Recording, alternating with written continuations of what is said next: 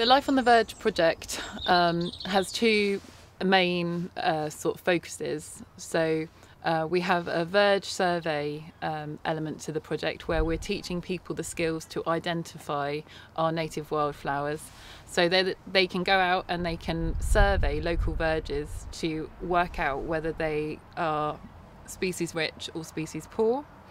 So it might be that some communities have an area of verge which is species rich, and maybe it has some amazing orchids or other plant assemblages, so a mix of loads of really nice plants together, so there are lots and lots of different species in one particular area.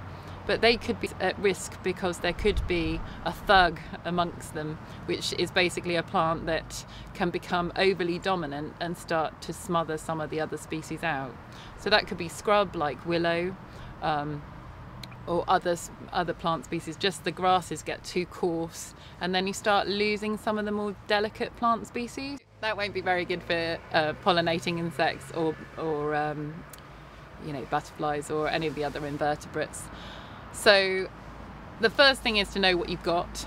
Then if a community decides that they want to either create a wildflower rich verge, then we can support them, or if they've already got a species rich verge, then we can help them just to manage that optimally to encourage that diversity to be retained.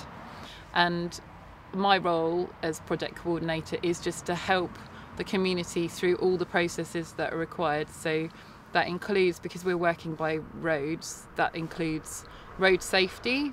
So Devon County Council has neighbourhood highways officers who we liaise with. We provide a risk assessment to show that the activities that are taking place next to a road have been suitably thought through to make sure that any volunteers that are taking part are going to stay safe. That's our number one priority.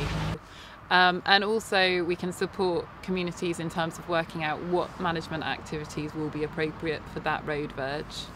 And the other thing will be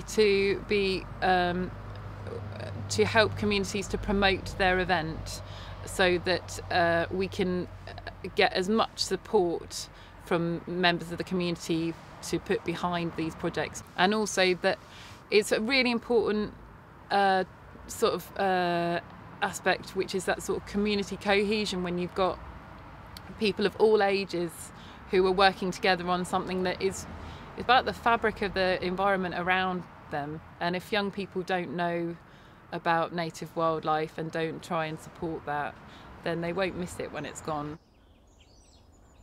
It's a really great project from all aspects. It's good for the environment and it's good for social structure of our rural communities.